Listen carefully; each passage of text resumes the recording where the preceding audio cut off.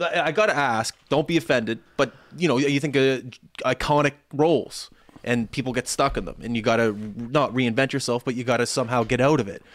You know, you think of Seinfeld, like all these George, Kramer, Elaine. What was your process of it, of getting out of it and altering into something else? And how did you maneuver it in your head? After Jonovision, I turned 30 and moved to LA. It was sort of self-imposed exile, partially to answer the what if question, like what would happen if I went there? And I found out.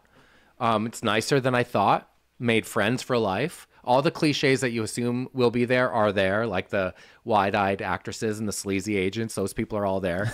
But I didn't expect to find my people there. I met people that were ambitious and curious and adventurous and creative and funny. Like those people are there too. Makes sense. It's the kind of mecca for my business. But the thing that you can't do there, I discovered, is be a spork. You have to be one thing. I'm a leading man, a Hallmark movie guy. I am a dramatic cop show lead. I'm a sitcom wacky neighbor.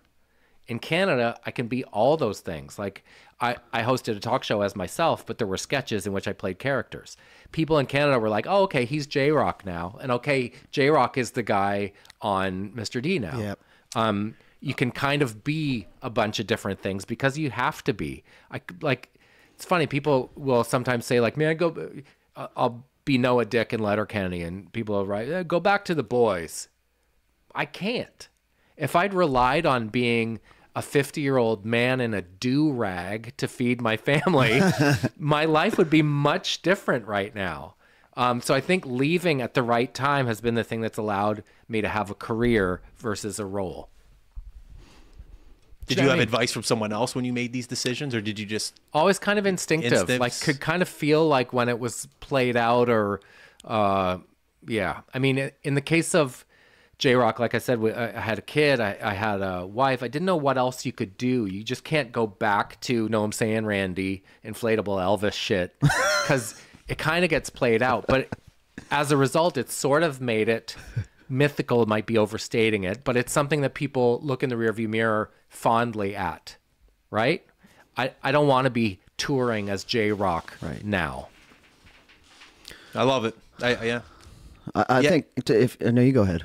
Go ahead. Well, no, it just seems like it's a thought out career path. It just seems like you've sat down and kind of thought about the next step before you made it.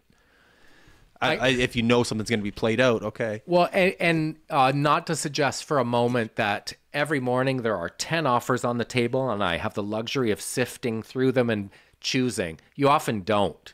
You often have to, especially in this part of the country, there's a proud tradition of crossing your arms and saying, man, it must be nice.